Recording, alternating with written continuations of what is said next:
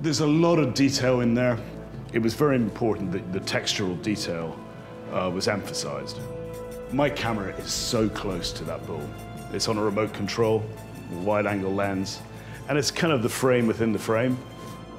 Well, it's a special image. It's a lucky image.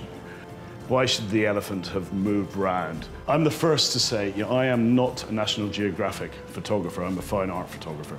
And I think there's a massive difference between the two.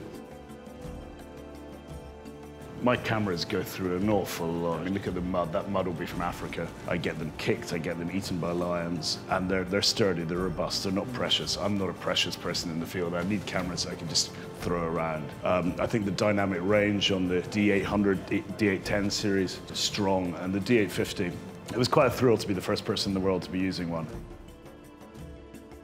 In a picture like this, where it's ethereal, there are lots of shades of white.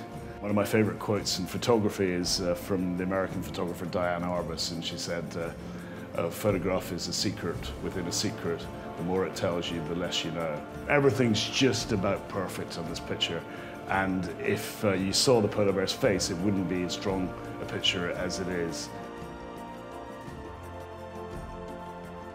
I didn't really have any preconception of what I would see because you can't Google some of these places. It was built after the Korean War, so I think 1955, and it looks like that as well. We called it Blade Runner because, well, partly Ridley Scott's a great inspiration, but it does almost look like the set of Blade Runner. And I had to do it in color. I just thought there was too many visual double takes in terms of the color, the greens. I thought it had to be in color as a shot.